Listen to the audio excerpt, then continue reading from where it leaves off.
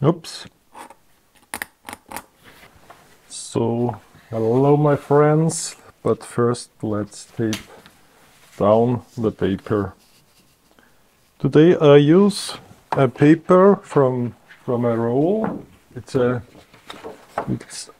Fabriano 200 grams, so not 300 grams like usual. For watercolor, it's just 200 gram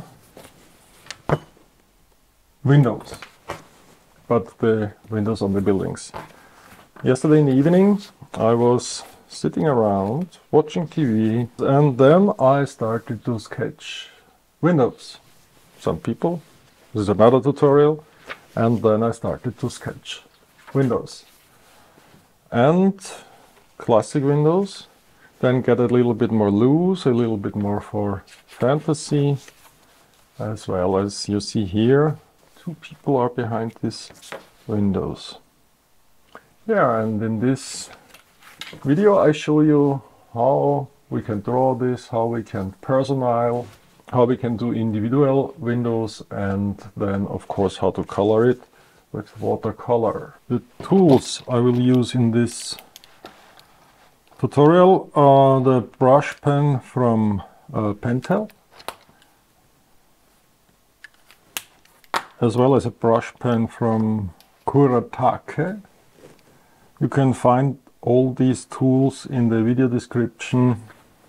There is a list, an art supply list on Amazon. For Amazon, a link, and there you can see and read the stuff that I use. Okay,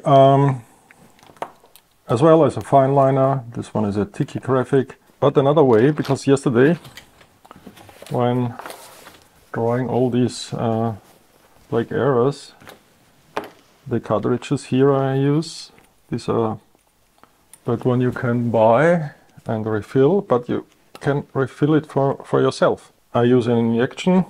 You can order this as well on Amazon, and you know it's safe.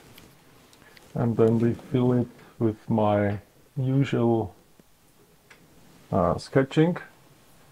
This is a waterproof ink made for fountain pens, so you can use it in fountain pens, and it's waterproof.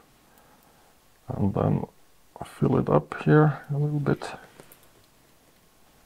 and we can refill this cartridge. There is a metal ball inside, and that's good for the flow of the ink while painting. Okay, and then back into the pen. Let's close it. And as well, we have to also, I refill these Pentel cartridges. They comes with the, you can buy it with the Pentel brush, there is one in it, and we also can refill this one. First we do it with the fine liner, or you can use a fountain pen as well. And when we remember, as the kids maybe, when they are not super talented, they draw a window like this. Yeah, and there's nothing wrong with it. It's not, but it's just not finished. So let's finish it. And the third thing is that we have this to divide this window here, and as well we have here the frame of the window. This is a very classical one, so nothing special with it. And then the first thing is we think about where's the light, maybe from the above the right side, so it's coming from here. So we do the shadows.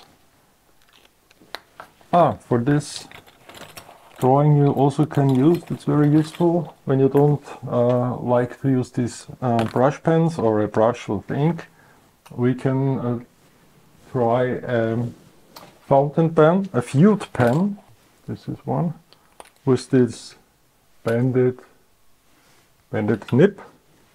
You can make these thicker lines. I'm just testing. Yeah, and so you can do the shadows here. The same way you can do it with the brush pen. But with this brush pen you can do it thicker.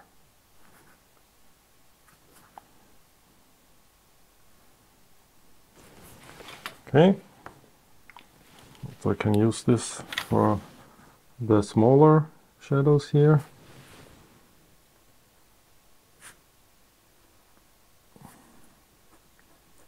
And I didn't use this for 1 or 2 weeks and it just started to work. That's very special. Because the other fountain pens filled up with this special ink, I have to dip it into water and clean it a little bit when I don't use them daily. And then of course they work. But this one, after weeks. And here we make some, yeah, now I put the nib upside down. And then you have smaller, thinner lines. And you can see you can mix up your media. So let's do here one more. And we do here some shadows. And then when you see back into the room of this, through this window, there's a dark room behind the glass. And so we have this part here. To make it a little bit more interesting, let's do a big shadow down at the bottom of this part. Yeah, and that's our first, we can frame it once more. One more frame here. And so we have our first classical window. So nothing special, just the first practice. Go on with this one.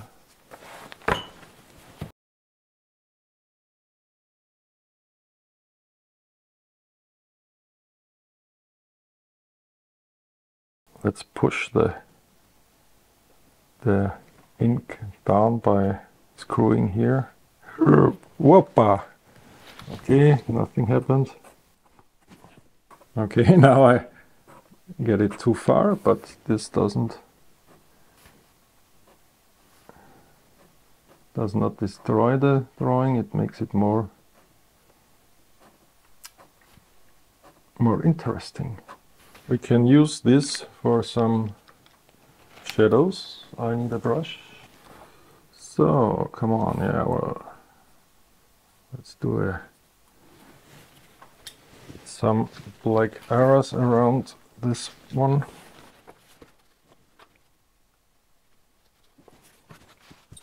This is quite okay. Let's pick up some water here, as well as we do it here.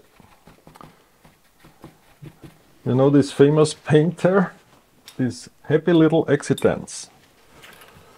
And this one I want to keep really black, because here we use this for the underneath. So this could be a dirty old wall. Let's keep some white highlights here. So.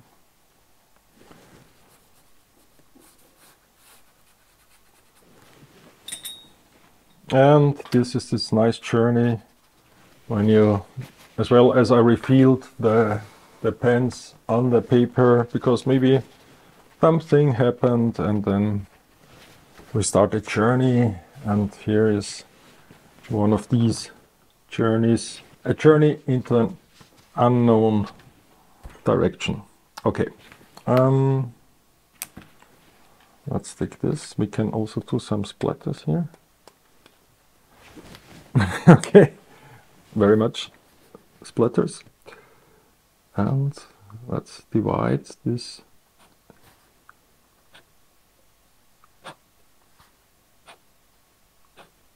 here.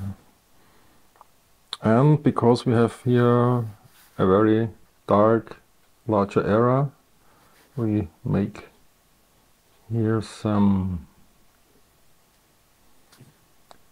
lighter parts, and only here our dark parts.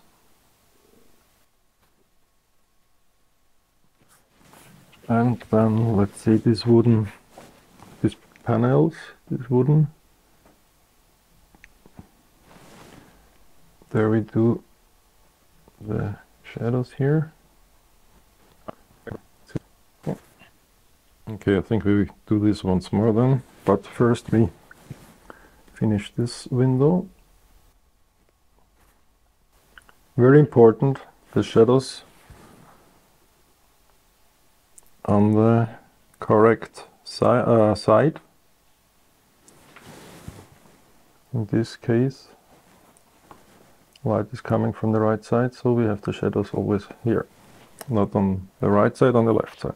On the correct left side. So I'll let the ink dry and we go. So now more fantasy, more a very special window. Let's say some Gothic, or more on the Gothic side.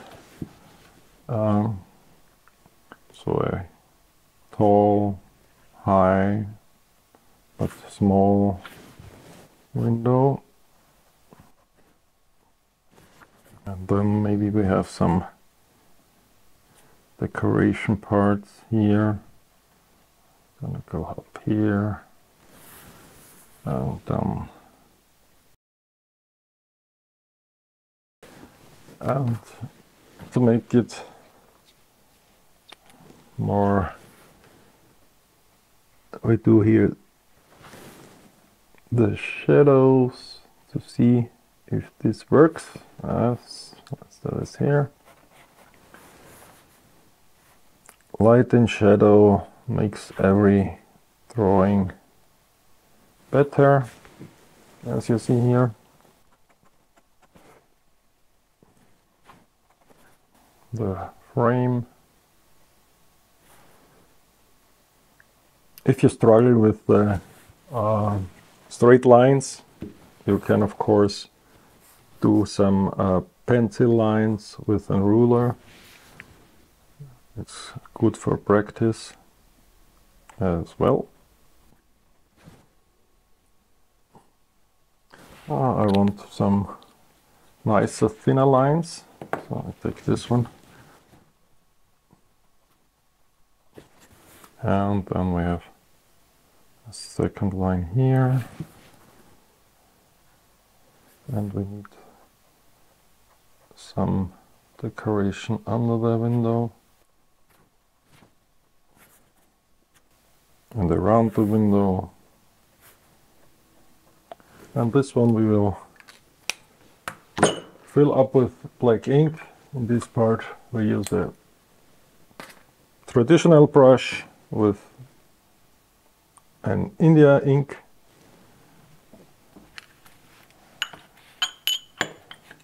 So I want to save this here so that it don't flip over. That would be too much, too happy accident. I don't need this. I think this is too big, this brush. So let's take this one. Now. The next window we will do with water-soluble ink, so that we can see how it turns out when we use water-soluble ink and then color it with watercolor, like I did in a previous video with a house cityscape painting drawing. Or it was my urban sketching because there were only 2 houses, I think.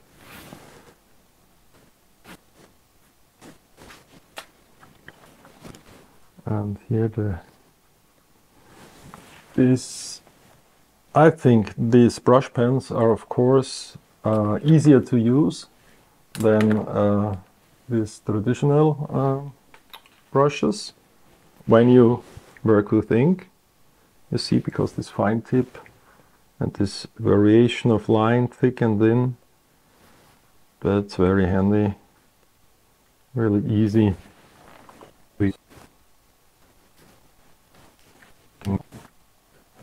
So this one is the line work with waterproof ink here, but then the shading we will use water soluble ink, and then we use water to dilute it. We will see what happened and how it turns out. So yeah, the shadows I do with the other ink. So where is my water soluble ink? It should be here, because I sign it with a P and an L. These are the German words, loosely and permanent. And let's do the shadows here with this water soluble ink now. Water soluble ink normally is also much cheaper. I got, I think, 10 euros or something like this for a half a liter, and it was accidentally bought, but then I found a way to use it. But you have to know it before you start drawing. But this is not a waterproof ink, of course. And we can take one of my nice tip pens. Everybody knows what's coming now. My splatters. Yeah. Okay. So you see there is a wide variation.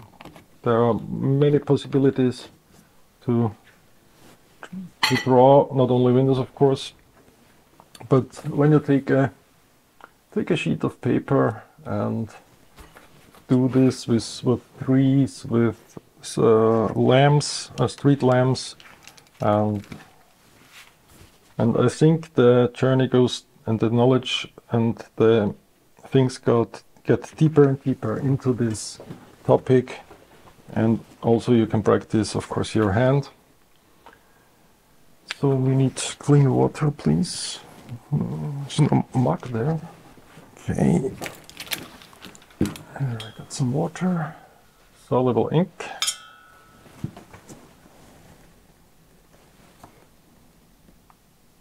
Yeah, and that's what we expected.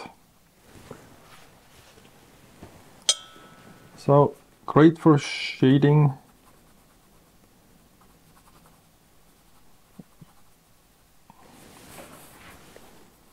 And the next window we will do this with watercolor.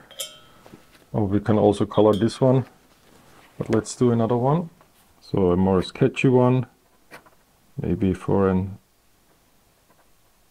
old damaged house. So this is why this is angled.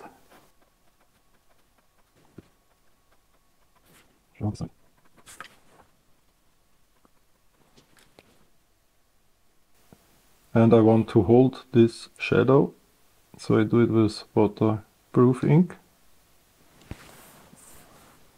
So there's no problem to combine these two types of ink.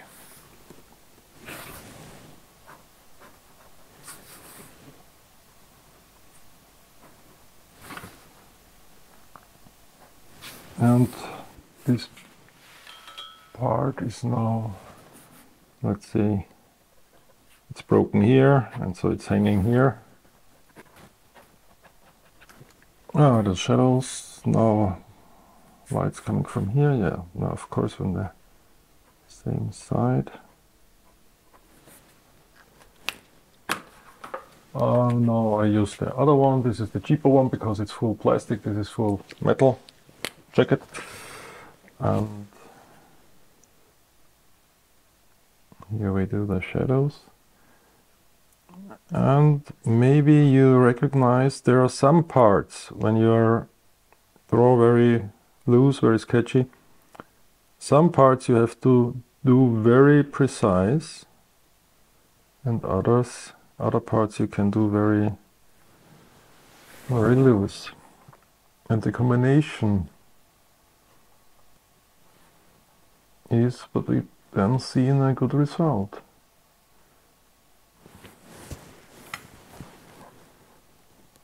The shadows under these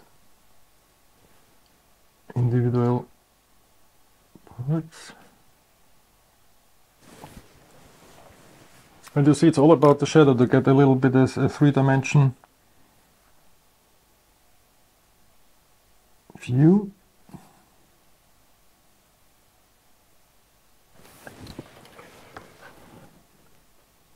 And now the other way around. Let's say we darken this part. Okay, now I used the the waterproof ink here.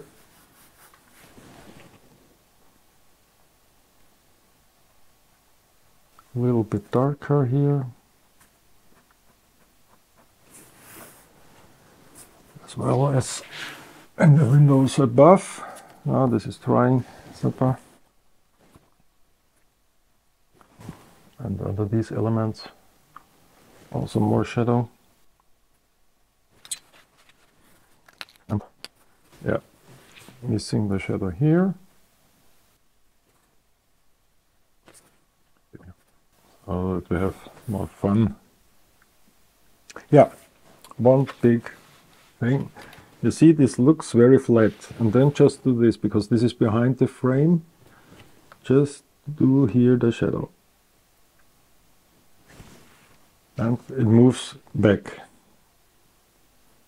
These parts here. You see the same here, and the same, of course, here.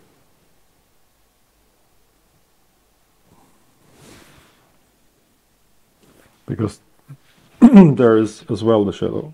So here, very important, because here it didn't.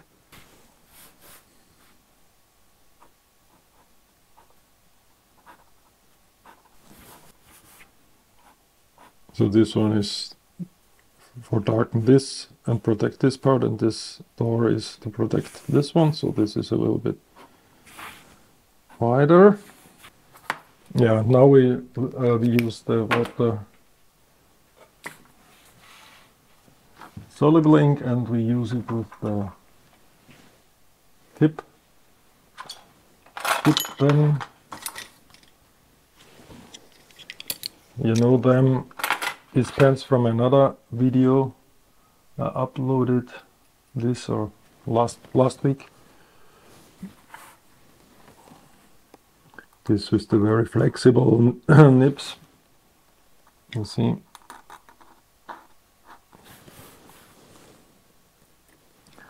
And then we will use some watercolor blue for the glass here.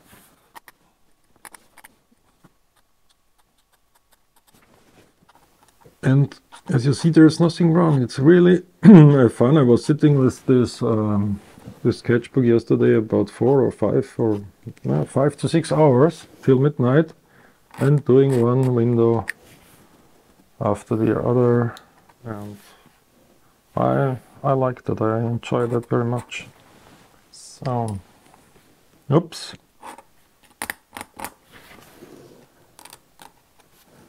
So you see what you can do with this very flexible nibs.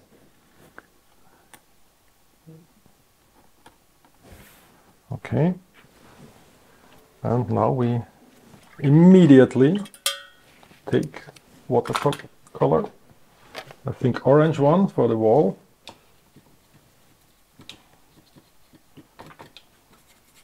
My dirty palette here.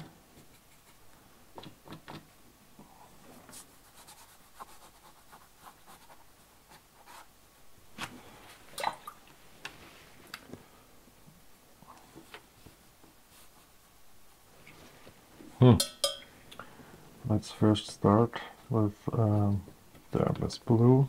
It's a little bit too dirty. Let's take this one.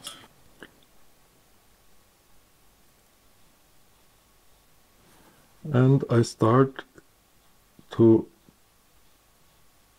the paint in the part where there's no ink, and then I mix it in the end so that we don't get one muddy surface.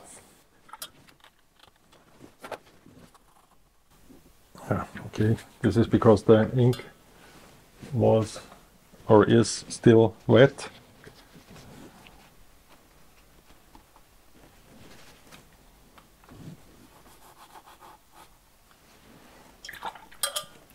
But we will add some orange as well here, this side. So.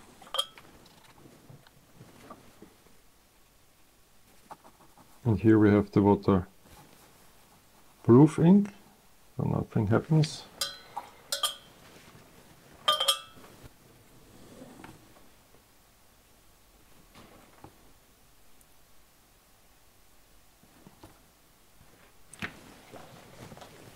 Now I let this dry, and then we can work over this highlights, over these unfinished parts. And we can color maybe this one. Let's do this one.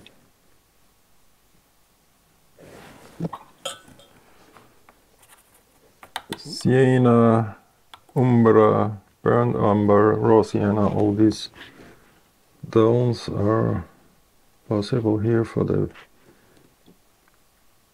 wooden color, but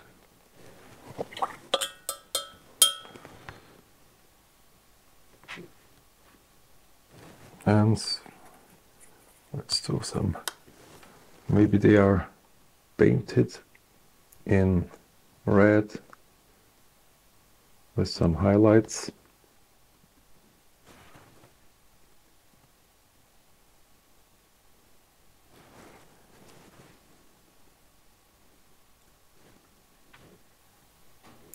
Also more shiny color here in the darker shadow parts.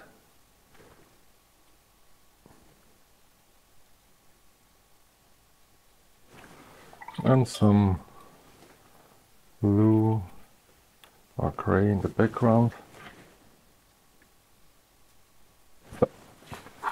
Yeah, here we have our windows. Nearly 1 hour in real time, but I will some parts will be speeded up, but the whole thing here you see in real time was about 1 hour, so nearly nothing. This is still wet, maybe, and do this here, so like this, and the shadows here, so.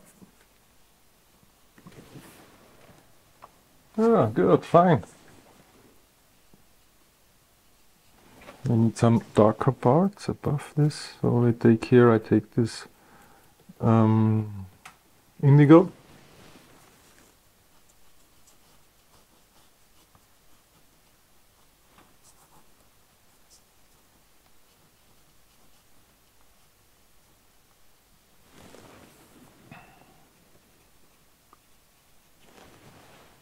Oh, looks nice. And maybe this is a small little red roof.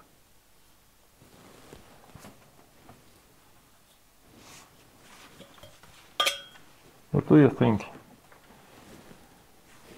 When you have a question, when you have a topic you want to see a video about it, a tutorial about it, and you think I can help, then please comment or write a message me at my Instagram channel as well.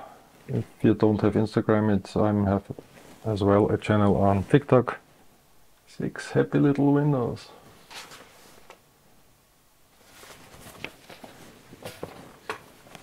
I hope this was a little bit helpful for you and gives you some inspiration, and then you now sit down, take a sheet of paper, start to draw and be happy. So bye for now.